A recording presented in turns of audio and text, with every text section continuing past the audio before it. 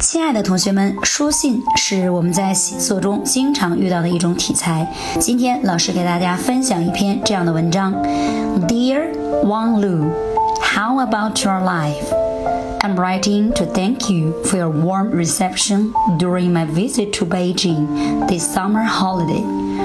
During the visit, I stayed at your home and you cooked 3 delicious meals for me, and you showed me around quite a few places of interest, such as the Great Wall, the Forbidden City, and the Summer Palace. Besides, you took many beautiful photos of me. What's more, you went shopping with me. I really had a wonderful time. Another thing that I should mention is that your parents were so kind to drive us.